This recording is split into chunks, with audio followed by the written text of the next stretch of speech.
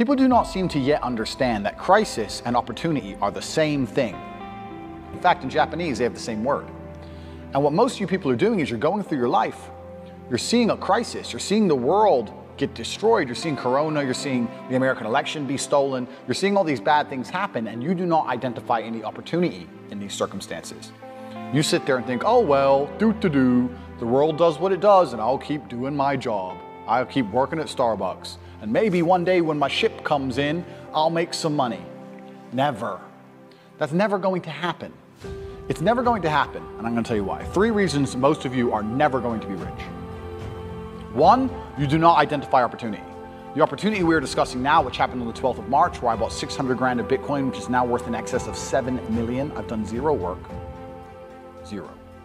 I've turned 600K into 7 million just because I identified an opportunity. It took me 10 minutes. You're sitting out there thinking, if I just had $1 million, if I could just become a millionaire. That's how easy it is. Now, you probably didn't have 600K to buy Bitcoin like I did. Fine. You could have put 600 in and had 70 grand. 70,000 you could have had from 600. But you do not identify opportunities. This is the first thing you do not do. You do not pay attention to the world around you. You just live in your little bubble. You're too busy arguing with your ugly girlfriend, too busy stressed out about some dumb shit, too busy sleeping in. You don't pay attention. You're not perspicacious. This is why you miss opportunities. It's the first reason you're never going to be rich. Second reason you're never going to be rich is that everything that is taught and told about wealth creation is outdated. Your parents' idea of how to generate wealth no longer works. Your parents say just work hard, save your money, put it in a savings account, and then get a mortgage, and then you can pay off the house. All garbage. That stuff doesn't work anymore. Back when your parents were doing that, the savings account gave them 6-7% interest. Now you don't even get 1%. Pay off the house. How much cheaper was a house in relation to their wages then than it is now? It's insane. If you actually try and make money by just putting money in a savings account and getting a mortgage and paying off the mortgage, you're going to be broke until you're 60. And that's not getting rich. You need to be rich when you're young and sexy, like me, not when you're old. Because nobody cares about the old dude in the Lambo, they care about the young dude in the Lambo. So everything you've been told and taught about wealth creation is outdated and wrong. The key to wealth creation, everything has changed, the whole game has changed. And I even say to people all the time, the ones I mentor and coach, don't buy a house, rent a house. They're like, oh, but isn't that wasting money? No, what's wasting money is buying a house, giving huge interest rates to a fucking bank, and then tying yourself to one geographical location. The reason humans are the #1 species on the planet is because of our adaptability, the ability to adapt. I can go anywhere on Earth. I can go wherever the money is, where the money resides. If the money's residing in Japan, I can go to Japan. If I need to go to Singapore, I can go to Singapore. I can go live in Las motherfucking Vegas. Wherever I'm gonna get paid, I can go, and I'll just rent. Boom, boom, boom. I ain't got nothing tying me down. It ain't gonna take years for me to buy or sell something.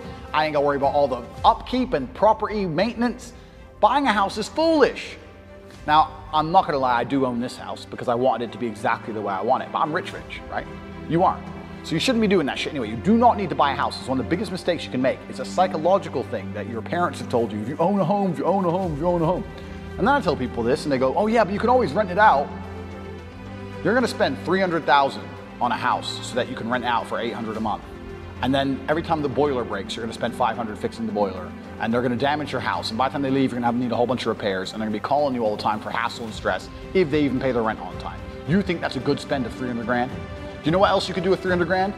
Buy Bitcoin. Revolutionary. Your real estate can be on the blockchain instead of out here. Because when it's on the blockchain, it can be sold instantly. You ever tried to sell a house? It takes years. Ever tried to sell Bitcoin? It takes seconds. So this is the second reason you're never gonna be rich. Because all your ideas and concepts of how wealth is created are outdated. 3, the third and most important reason you're never gonna be rich is because you do not have a plan. You do not have a plan to get rich. Nothing good has ever happened on accident. Have you ever met a guy who's just got covered in muscle, he's got a 6-pack? You're like, hey bro, how'd you do that? You've been going to the gym. No man, it was just an accident. Oops. No, he built that body purposefully. He did things specifically to get the result he desired. He ate a specific way. He trained a specific amount. He knew exactly what he was doing. Every rich person knows exactly what they're doing. People who are making money know exactly how to do it. You're sitting there saying, I want to be rich. You don't even have a plan to get rich. How the fuck are you going to get rich on accident? How's that going to happen?